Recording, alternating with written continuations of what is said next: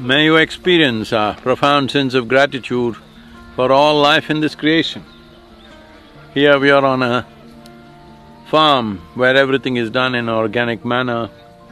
There's no fertilizer, there's no chemical. We are as concerned about microbial life and fungal life and every other life in the soil as we are concerned about our crops. Because of that, look at the crop, how it comes. Now, this is a life. It is surrendering its life for my well-being. Should we not bow down in gratitude for everything that we consume and everything that nourishes our life, the air that we breathe, the water that we drink, and the land and soil that we walk upon?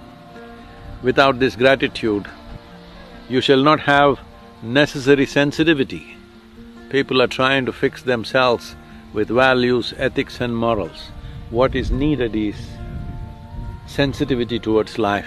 If you're sensitive, you will see every invisible life, microbial life, has significant role to play within the body and outside the body. So, this is very important. If you want to know the profoundness of your existence, you must have a profound sense of gratitude.